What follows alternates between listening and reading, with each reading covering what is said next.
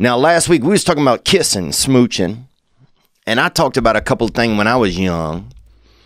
You know, when I was young, not everybody knew how to kissing. People it weren't the first way you knew to say hey to somebody. First, they teach you the handshake, and that's basically saying, hey, let me touch you real quick. Let me touch you. Say, okay, I'll let you touch me, but just my hand. I say, okay, that's an agreement. That's a handshake. And then they do a hug. Hey, I'm gonna trust you enough to put both your hands around and touch my back really quick while I touch your back. Okay, and go. Boom. Okay, that was good.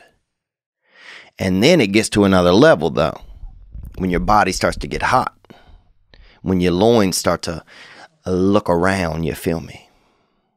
Because when you're a man and you're young, you can only look around with your head and your neck. But at a certain age, your wiener says, hey, I'm about to peek around as well. And that is called, what is it called? Shit, I don't know. Puberty. And that's almost full puberty, baby. That's when you're getting lit, bruh. That's when you suddenly lit for some tit, dude. But what I'm telling you is this. What I'm trying to say is that we all started practicing away kissing. I shared about mine last week. And so you guys had some calls that came in, and I want to hear a couple of those. Here we go, gang. Hi, Theo. This is Mofo from Idaho. What's up, Mofo? What's up, Mofo from Idaho? And Idaho's a good place if you want to get kind of windburn on your face and sunburn at the same time. And if you want to look for gold but not find any, but still dress like you look for gold, then Idaho is a beautiful spot. Great place to get sunburnt and go missing as well. A lot of missing people in Idaho. Onward. So I'm the youngest of 6, so I had older siblings. And we had a Barbie head that was like a head and shoulders and neck. So you could do her hair and her makeup like it was like a mannequin head. So when I would get a chance to be alone with this Barbie, I would practice kissing. I think we're alone now. There doesn't mean to be anyone around. Okay. So you kissed that little baby, that baby Barbie. Let me hear more. On her neck and her face and everything. And damn, this shit turning me on a little. Boy, I'll be honest with you, dude. Dang, this shit got me working, dude. This shit's gonna bring old Patrick out the closet. You feel me, man? This shit got me going. Let's hear more. I'm gonna back it up a little bit in just so I can hear you tell me what happened again. Onward. The chance to be alone with this Barbie, I would practice kissing on her neck and her face and everything. And it never failed. Every time I went to do that, one of my siblings would catch me and be like, Mo, are you kissing the Barbie's neck? And I'd be so fucking embarrassed. And so that would just go on and on. And also, the poles in the basement. I used to put on my roller skates and like swing around the poles and practice kissing on those. And again, somebody would always catch me and be like, what? Are you kissing the pole? Anyway, so funny. Yeah, I can't look. Everybody's got a way. You know, that's interesting. You kissing plastic humans and you kissing poles. You know, that's really, you could work at the mall. I mean, it almost sounds like you could work at the mall. But yeah, everybody had a different way. You know, some people would do something different, man. I had this boy live across the street from us named Robert, and he would put his hand in hot water and get it real hot. And he would make that kind of kissing area like a little lips with his hand where you curl your fingers and your thumb across the front. And then he would kind of kiss that when it was all warm. You know, everybody had a little something. We would heat up the oyster. You know, every now and then things got a little bit homosexual with the kid. You know, if it's young fellas, they kissing on each other's neck a little. But when you're a child, anything gay is not gay. Gay is just children. You know, I remember I found 2 of my nephews one time in the bed, and they in there butt naked. So what am I gonna? They're children. And one of them had a bunch of damn little Hershey's Kisses in there with him. He had a whole damn stack, couple of them on his belly and stuff, and some of them were melting a little bit, and the chocolate was getting on his skin. But what am I gonna, that's nothing. That's children. All right, let's take another call that came in here. Hey Theo, this is Colt. I used to practice kissing on an apple. I would take a bite. I would take a little nibble out of the apple, and then it would leave like a little hole for you could put your tongue in there. And damn, boy, man, that shit got me feeling some type of way. You see you out there getting that fruit, dog. Putting your tongue into that fruit, boy. You could have at least had a little bit, you could have cut open an orange, bro, and perved out into that sucker. I used to do that when I got a little bit older. I'd dig out the middle of an orange and throw 3 of my fingers in that bastard. Let's hear more. And it was kind of a sweet treat at the same time. Mm-hmm. So that was kind of how I used to practice kissing when I was young. And I really like the podcast, man. I really like your content. And just keep doing you, baby boy. Gang, thanks, Colt. I like that. I like a man named after a weapon as well, Colt. Or maybe who else?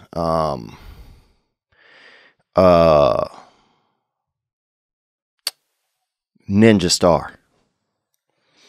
And if you don't think there's probably a young black woman out there named Ninja Star, then you're probably wrong, baby girl. Kissing on an apple. Let's take another one that came in. How you practiced getting that lip locking going, gang. Hey Theo, I'm calling all the way from Pennsylvania. Damn, from PA. And that's Amish country. If you want to see what your grandparents did, drive through PA, man. You get out there out near what are some of those areas out there where you could smell the butter, you could smell the breast milk in the air. These women got some breasts on them too. That's the breast belt. Do you be driving and you hit a speed, like what is that, a speed bump on the interstate? You be like, nah, man. That's just a couple titties crossing the road out there. Because it's that kind of place, man. And they got skin just so milky. My God. That milky skin. Just make you want to God damn, every titty look like a damn. Ooh. Every titty looks big and good out there. But there's nothing like a real milky breast. A lot of times they try to push, these days they push these different type of breasts, this and that, Oh, here's that lean titty, rock witty. What? A lean titty? People want the breast. The breast is supposed to be the breast, I remember when I was growing up, we had a lady that worked this lady, we lived in an apartment for a little bit, and it was 4 apartments in one big building. And we would play football in the backyard, out back, and they had that big area, and we'd get out there and just pretend we were heroes, And you had different, you had a hole in a certain part, you had to go around, and they had drainage coming off of somebody's laundry room, so you had to be careful. And if somebody was running their dryer, that hot air was puffing out of one area. So that's where we would do the intros at the beginning of the game. We say, starting quarterback for the Philadelphia Eagles. And your boy would come running out of that dryer smoke by the laundry room.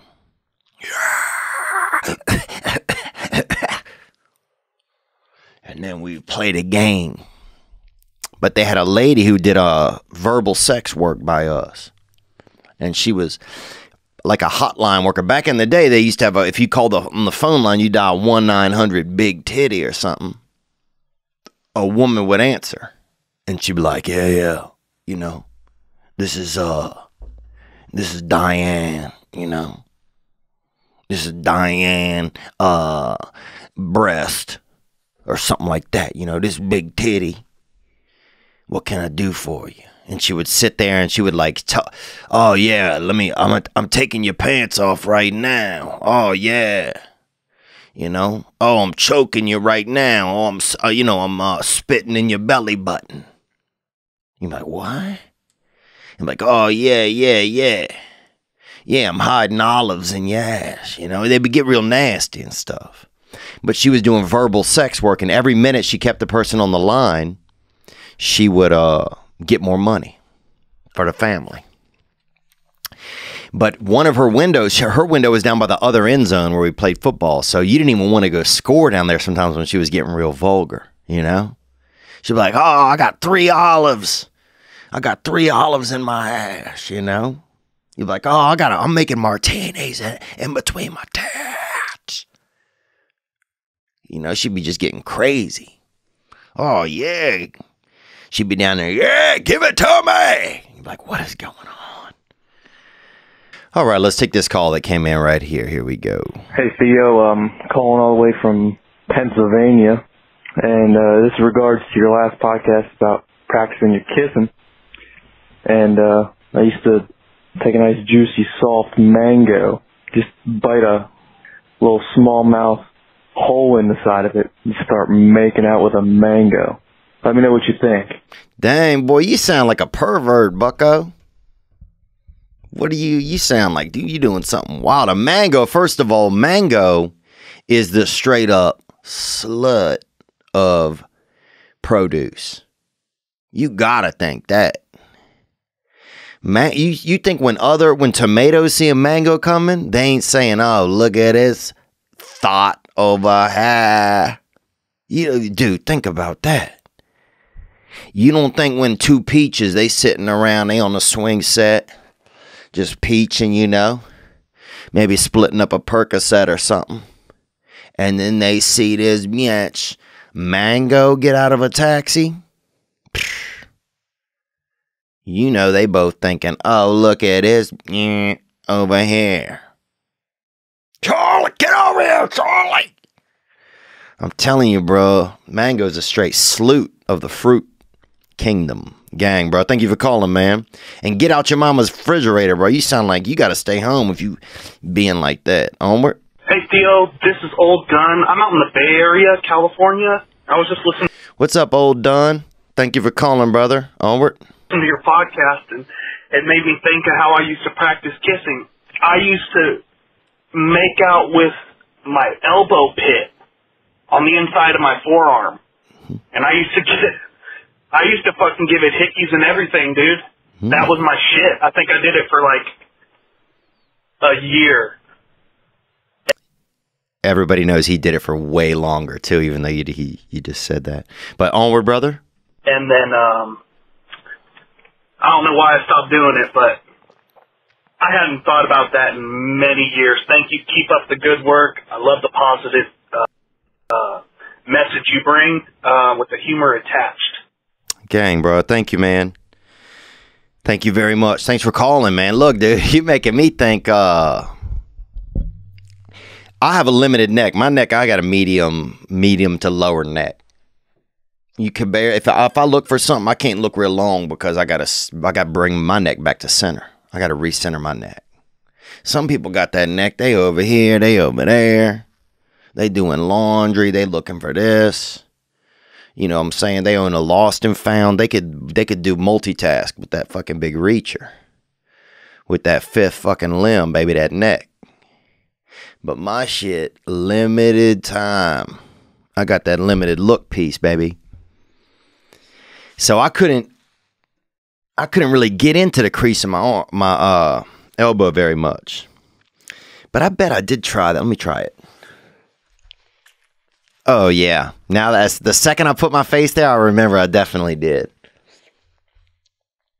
Oh yeah, man. Damn.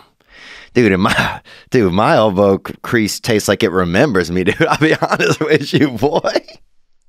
Damn, this chick is fine as hell. Dude, and I remember even this, dude. This is so perverse. I can't even believe I'm telling you this. As I got older, sometimes my underarm had the vibe, the scent of a woman to it. And I would sometimes put my face right down in there and like get a couple of huffs off my own fucking little reach crevice right there, that armpit. And then I would use that, I'd fuel myself to pleasure myself, and and do masturbation.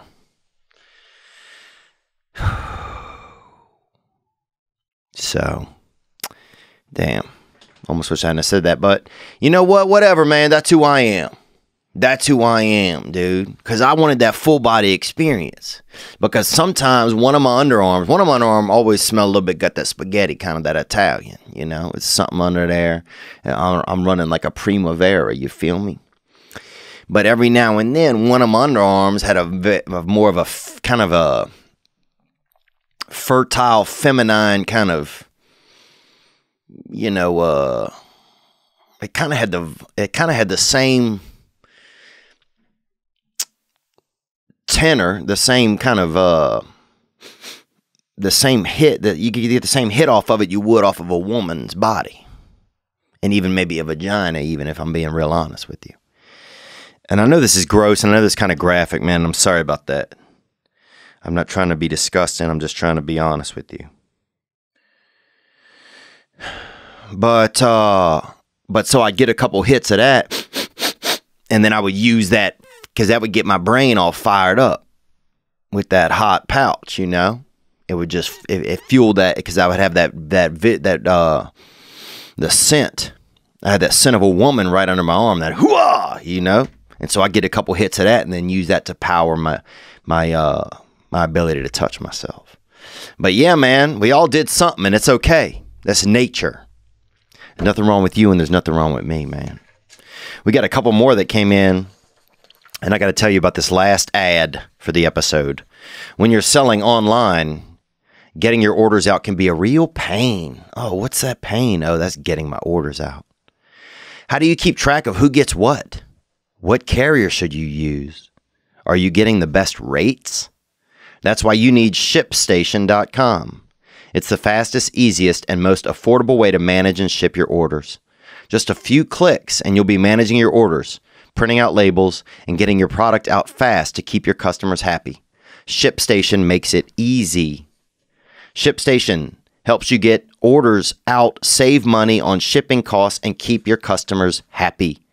No matter what you're selling on Amazon, Etsy, eBay, your own website, it brings all your orders into one simple interface. No more going to PayPal and printing out the thing and taping it to this, and then where does this go, and then now I got to run them all over to the post office. You can put it all together, simple interface. Take your shipping to the next level. It works with all the major carriers, including USPS, FedEx, UPS, even Amazon Fulfillment. No wonder ShipStation is the #1 choice of online sellers. And right now, this past weekend, listeners can try ShipStation free for 60 days when you use offer code Theo. There's absolutely no risk. You can start your free trial without even entering your credit card info. Just visit ShipStation.com and click on the microphone at the top of the homepage and type in Theo. That's ShipStation.com. Use code Theo. ShipStation. Make ship happen. Oh, these are good, man. Let's take another one right here. How you got that smooch? How you got that smooch practice? Because, look, some guys lucked out.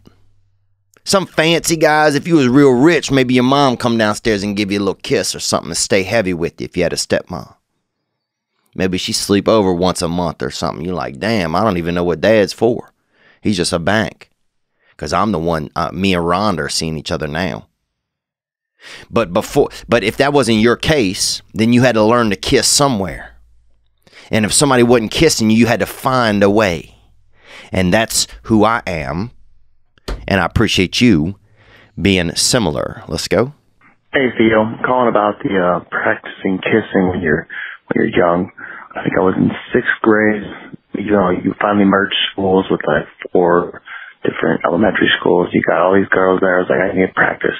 I would take long, hot showers. Onward. I would stand up for the shower. I'd sit down. You sit down, and there was a faucet that was like there, like, you know, when you first start to the bath and you turn it to a shower. You practice on that, boy. You know, it was smooth, it was chrome, it was shiny.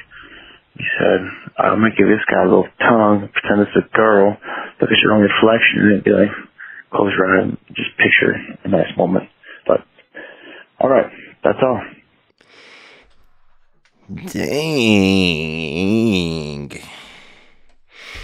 Dang, bucko. That's one way to do it, man. Dang. And that's how you end up selling and that's how you end up selling bathroom equipment for the rest of your life, man. With that kind of love for the game right there. But yeah, I could understand what you're saying. See a reflection in something. And then you go kiss it. Now, if you're sucking on the front end of a faucet, that might be kind of homoerotic. You might be getting a little bit homoerotical right there, bro. You might meet a man. Hell, you might end up dating the Tin Man. You know, if somebody in the next room is watching Wizard of Oz, and even through the television, that Tin Man sees you sucking on the end of a friggin' dripping faucet, boy. Boy, that mad metal maniac's gonna pop right out of your screen, bruh. And he's gonna want his chrome polish, daddy. Look, stay safe out there, man, wherever you are. I am saying that, and thank you for sharing. Thank you for sharing that. Let's take another call, man. Let's take one more call that came in here to the hotline. I appreciate you guys being so supportive. I'm excited about going to Maui in 2 weeks. If you have a friend on the island, tell them to get that hitter, man. Grab some tickets. What else? Yeah, I'm ready to have a little bit of break, man. I feel a lot of stress in my shoulders. It's like a tingling that's in my shoulders and my neck. And I think I might be allergic to coffee too. So, you know me, dude. I got all the problems, baby. Oh, I'm wearing this Joe Musgrove today too, son. Got this beautiful hitter right here, Pittsburgh Pirates. Shut out one of the best in the game right there, gang, bro. Good evening, good afternoon, and other times. Thanks for watching that video you just saw. I mean, it was okay. But the next video you could watch could be way better. What if you watch a video right now that changes your life? Well, you could. Watch this one. Or watch this one. Watch this one. Watch this one. Watch this one. Ah!